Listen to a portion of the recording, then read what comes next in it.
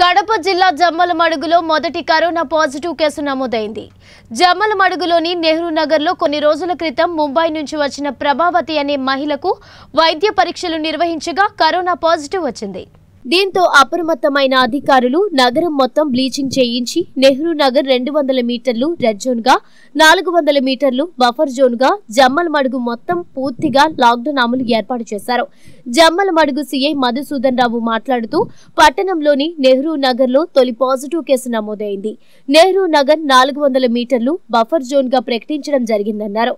Corona నివారణకై ప్రజలు ఎవ్వరూ ఇళ్ల నుంచి బయటకు రాకుండా ఉండాలన్నారు. మీకు కావలసిన వైద్య సదుపాయాలు, నిత్యావసర సరుకులు ఇళ్ల వద్దకే అందించడం జరుగుతుంది అన్నారు. నిన్న మధ్యాహ్నం జమ్మలమడుగు టౌన్లో నెహ్రూ నగర్ నందు ఒక పాజిటివ్ కేసు నమోదు కావడం జరిగింది. Corona positive case. దీనికి సంబంధించి అధికారులు చర్చించిన తర్వాత పాజిటివ్ కేసు నమోదు ఇంటి నుంచి 400 మీటర్ల వరకు బఫర్ జోన్గా, ఫోర్ జోన్గా డిసిజన్ తీసుకోవడం జరిగింది.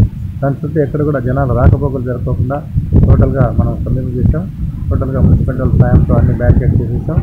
ప్రజలకు మా రిక్వెస్ట్ ఏంటంటే, కరోనా వైరస్ అనేటువంటిది వేగంగా వ్యాప్తి చేసేటువంటి ఇది కాబట్టి ప్రజలు ఎవరు కూడా ఇళ్ల నుంచి బయటకు రాకోకుండా, వేరే ఇతర కాలనీ వాళ్ళు కూడా ఈ నెహ్రూ నగర్ ఫోర్ జోన్లకు రానికోకుండా రోజు రిక్వెస్ట్ చేస్తున్నాం. వీళ్ళు కూడా బయట అనవసరంగా తిరగకూడదు. అసలు ఎటువంటి పరిస్థితులు బయటకు రాకూడదు.